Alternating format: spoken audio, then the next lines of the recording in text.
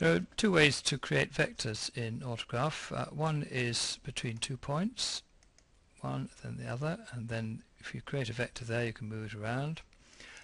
Or you select a single point and then create a vector by adding its coordinates. Now you can add coordinates either in rectangular form or in polar form, and this little exercise is to highlight the problem that when you have a resulting vector like this one here, which is the sum of these two, the coordinates in rectangular forms are given but not in polar form.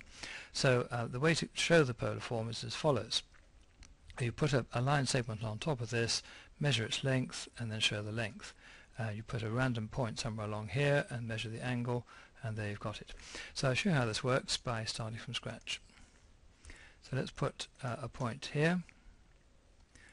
By the way, I'm going to be in whiteboard mode because that's where I normally am, and then I'll take it off in a minute to show you why. I'm going to put a point here, and let's put it up here. And right click, let's use the object menu because it's then in view. I'm going to show a vector. Now I'm going to choose the polar form. Now I'm in radians at the minute, so I think I'll cancel that and change to degrees so it's a bit more understandable. So let's have a look at this vector. Let's have polar form of say 2 in length and 45 degrees. That's fine. Then I'll choose another one. Let's have a vector form of 3 and 90. Okay, that's 1, 2, 3. I haven't got equal aspect on at the moment, which I probably should because we're dealing with vectors and directions and so on. So I'm going to click that now, and you can see that the X alters automatically to fit the Y. Move that down. Now if I select these two and also select this point, I can right click, add the two together. Now if I want to show the magnitude, the length of and the angle of this vector here, what I need to do is select these 2 points. I think it's just off the top actually, that's better. Select that one and this one, and object, line segment. There it goes.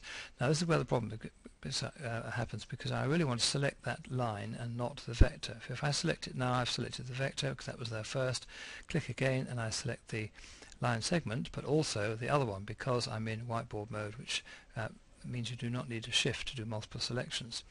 So if I take whiteboard mode off just for the moment, and now I'm going to select that, but if you keep an eye on down here you can see what you've got selected. Click the next one and that will select the line segment, and that indeed gives us the distance. So the text box for that, I'm just going to put r equals instead of distance. I think it might be better, and it's 4.635. So there's that.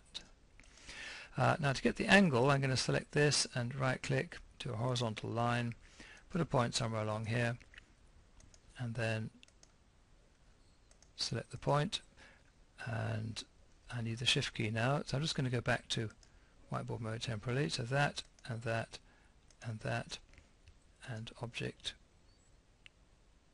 angle, there it goes.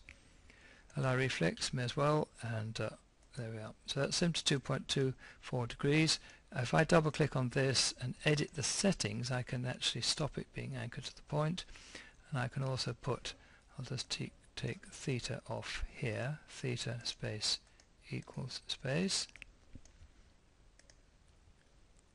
Okay, so I've now got theta equals and r equals for this vector. So if I was, for example, to edit this vector and change it to 120 degrees, what's going to happen is that this will go around to here, and the sum will move around a bit as well, and it'll all get changed. So that's the way to show the magnitude and direction of a vector in polar coordinates. So just to tidy things up, let's do a bit of hiding. So I want to select that one, I want to select that one, and the line segment, perfect. Object, hide, there we go.